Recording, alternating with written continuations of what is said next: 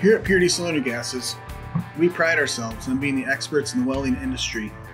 We work closely with our customers to understand their pain points and then provide the very best solution. This is precisely why we were intrigued with the new FreedomDrive product recently developed by Abicor Binzel. The FreedomDrive is an innovative solution to some common issues that revolve around aluminum welding. Let's hear what the experts at Binzel have to say about it. So I'm James Studi, and I work in the product department with Abicor Binzel.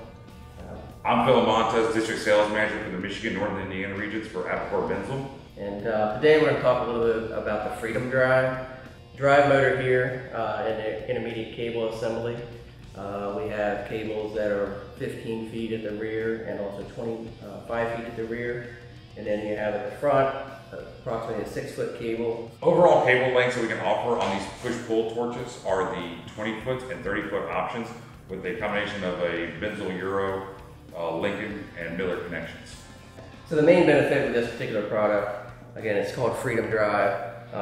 What we want to offer the welder over a traditional push-pull or even a spool gun where it's big, bulky, and heavy at the front end is this nice lightweight front end. This is developed with our lightweight cable technology that's also available in normal MIG guns, savings of up to 50% of the normal weight of a cable. We do have a wire feed speed control on the front of the gun for the Lincoln and the Miller versions, and that's adjusting your parameters back at the welding machine, as you can see here. With this also being one of our standard offerings for our standard MIG guns, you also have the flexibility with the FreedomDrive push-pull torch to adjust and rotate the neck. What you do is you pull this up and you can rotate it in any position you would like. If a welder prefers to weld in this type of position, they have the capability of welding.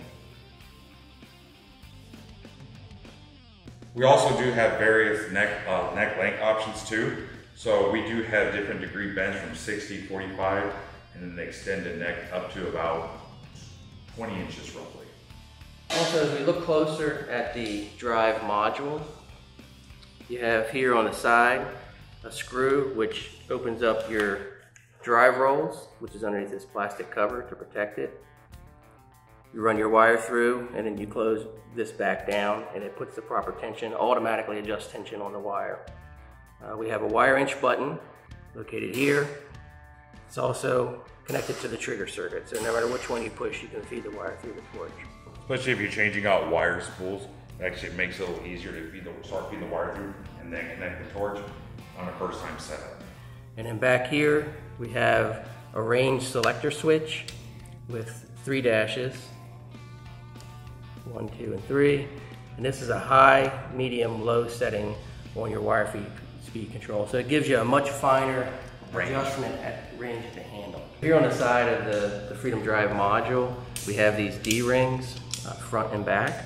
And what these can be used for is if you're welding up in the air, for instance, you can connect to this D-ring with a carabiner, and then your drive is positioned for you to be working up in elevated positions.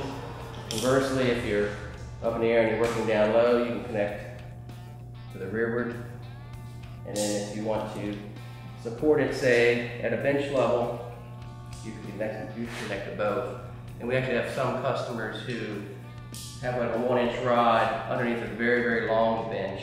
And then they would connect both of these to that rod and move the gun back and forth like it's on a shower curtain. 3 modular components.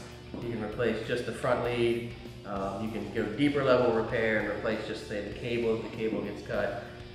Quickest way to get back into operation would be to have a spare on a shelf, exchange this out. Then the next level would be if something would ever happen to the FreedomDrive module. Once again, just like at the front, you have a disconnection point here.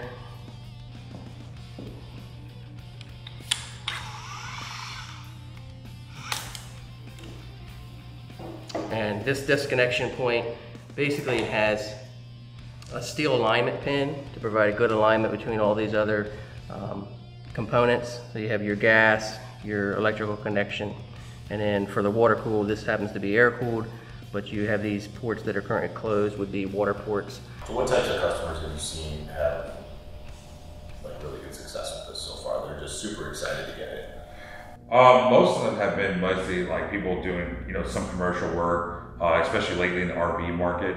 It has been a kind of a big buzz. But like I said, per customer, it varies based on the individual shop and how the individuals use it. So mainly anyone doing aluminum that are tired of the traditional push-pull guns with the motor sitting up front. The idea of having a standard big gun handle has been kind of the exciting part, not having to deal with all the weight up front. Sounds pretty great, right? We thought so too. But new products often do look good in a controlled lab environment. So we wanted to take this a step further and bring the FreedomDrive to the real world. We set off in search of our hardest working customers working with aluminum. Our quest led us down the street to the city of Hudsonville.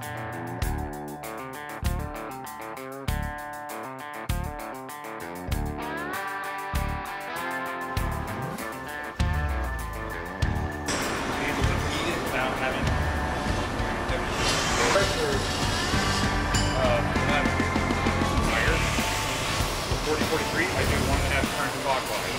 If I do a 5 load, I do 1.5 counterclockwise.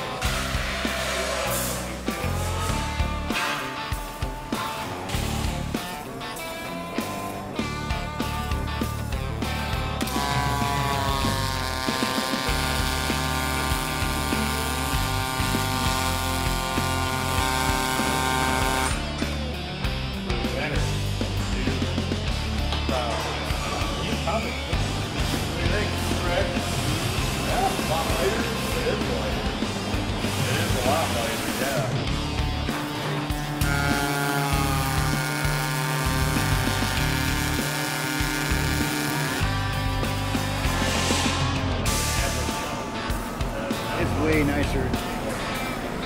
Dragging that heavy cord around. He's ready.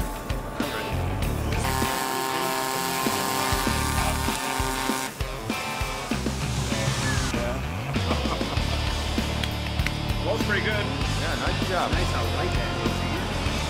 I like that. So what do you think about the feel of it? Feels pretty nice. That's definitely a lot better than that heavy hand, the other style. Yeah.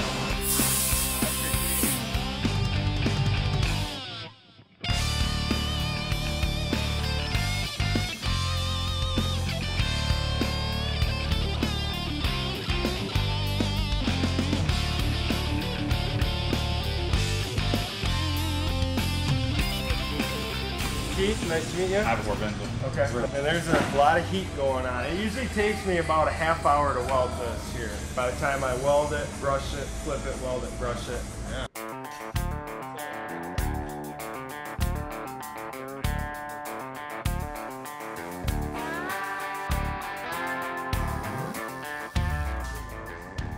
Tell you what, I like that thumb knob there. It's like you do this every day. I like it.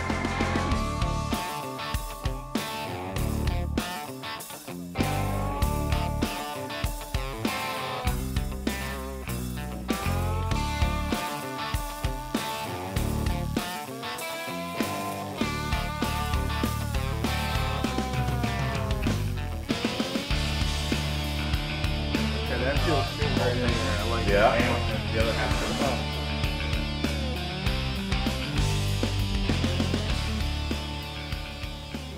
Honestly, I feel like the whip would probably get beat up less because when I turn the corner here to weld the top side, I generally have to flick it up onto the table and walk around with it, I just don't see this getting as beat up as the other whip, really. I feel like I could weld twice as long and sweat half as much. The ergonomics, which Yeah. we don't run. That's patented quote by you. Yeah, there you go. You like that? Maybe somebody. Not only that, but not like when full. we do like our Right. trailers and stuff and you're overhead welding, you'll weld and then you'll stand there for a second. And then you'll weld again. I feel like I could go one-handed all day right now. That's the Like- first thing I always hear. Yeah.